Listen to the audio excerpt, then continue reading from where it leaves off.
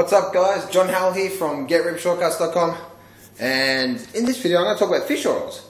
Just quickly, I'm just getting ready to go to the gym right now, and I've been experimenting with different. You've been seeing a lot of the biggest losers, especially here in Australia, talk about the different fish oils in the markets, which ones you use, which ones don't you use. So let's share with you right now. Just quickly, I'm just getting ready to go to the gym right now. That's what you can see. I like to mix my Hydro Whey with my casein, obviously in my shake bottle, and then I have my drink. And what I like to do in my drink is of a different topic, but I like to put a little lemon as well too. So I'll fill this up with hot water, over a liter of water, and then I have a bit of lemon in there as well too. So that's what I normally have when I'm actually working out. But when it comes to fish oils, look at this one here. So you've got, this is super krill oil, okay, and this one here is supposed to be 6 times more powerful than fish oil, easy to swallow, small capsules, healthy heart, etc, etc.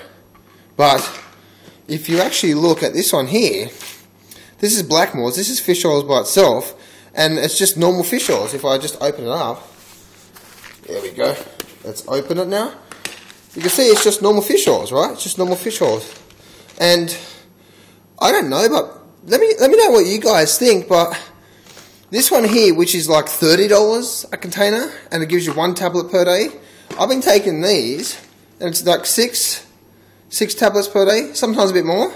And I didn't find the much effect on this one here. I actually started getting a lot of joint pain, especially in my knees when I'm squatting. I like to go heavy on my leg day, and my left knee was really killing me using the super krill oil. But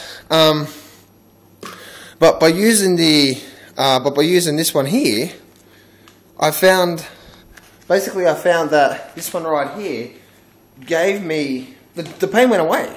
So what do you guys use? Do you guys use the krill oil, or do you guys use the just normal fish oil tablets? Once again, this one here is about $30-something, and this one right here is about, I think, $20 or something, $20.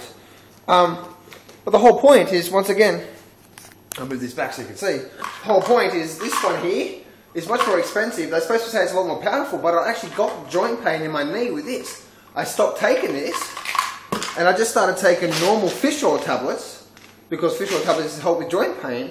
I took this sometimes twice a day, so 6 in the morning, 6 at night, just normal tablets. It's much cheaper, and the pain went away by using this. So what do you guys think? What do you guys use for that? I don't want to, when I'm trying to stay, like right now I'm trying to cut, really like what we call low carb, and I'm not trying to add, I don't want to add more fats to my diet.